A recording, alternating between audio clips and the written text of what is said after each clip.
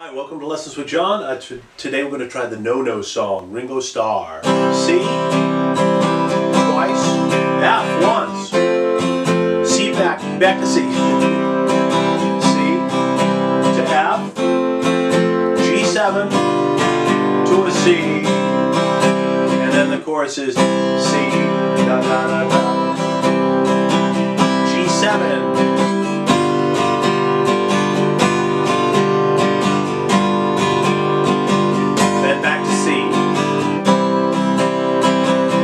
That's basically the song right there. So you're gonna have to have a C chord, fifth string, third fret, fourth string, second fret, second string, first fret. C chord, I'm gonna be at the sixth string. You're gonna need an F chord. You could do any one. You could do the one where you have just the two fingers, like a first and second string, your bar at the first fret, third string, second fret, fourth string, third fret. You can play that little one like that. That's the first one I learned. I'm probably going to play it like this with the second string first fret, third string second, fourth string third, and then I'm going to wrap my thumb around the sixth string first fret. More powerful. I like that one. It's my favorite for F chords. You could do the big bulky bar chord if you want. You bar the whole first fret, third string second fret, fifth and fourth string at the third fret. You could do that one. A lot of you do that one.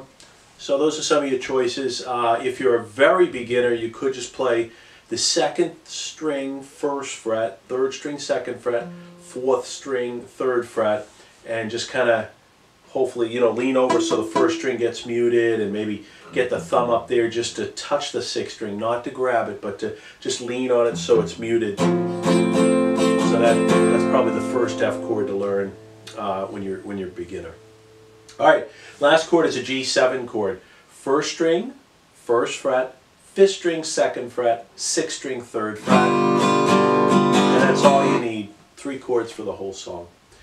All right, there is like a little slight intro. I think it's just a C chord. I made this more into like something you cover rather than, I didn't actually listen to the song and like break down every little nook and cranny of it. There's a whole horn section interlude in there. They might just be on a C chord. It sounds like something else is going on, but chances of you having a big band behind you, a brass band behind you for the interlude is probably not going to happen. So basically I just went verse chorus.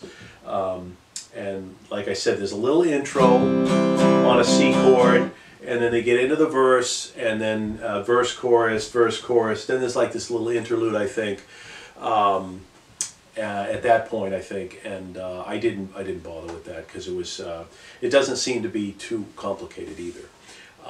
But the chances of you doing that, around a campfire or something like that is probably not going to happen. All right. So the form of the tune is a verse, a chorus, a verse, a chorus, a verse, and then a chorus. You just repeat that no, no, no, no part. So you got your verse is a C chord for 2 measures. Something about a lady from Spain, or somebody's trying to get them something. So C. Oh, and my strum is down, down, up, down, up. Just something simple like that. Okay. So you got C for twice, and then an F chord because he does not understand a C.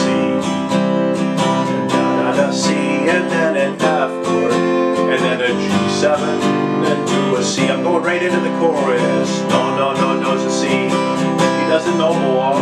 He's tired of waking up on the G7. No, thank you, please. It only makes him sneeze. Then he's back to a C chord. And that's your chorus. So it's just really simple.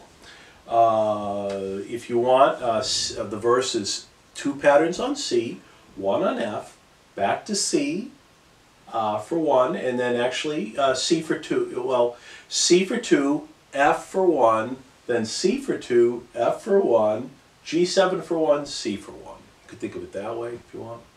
And then the chorus is just a C chord for 3 measures or 3 patterns, and then a G7.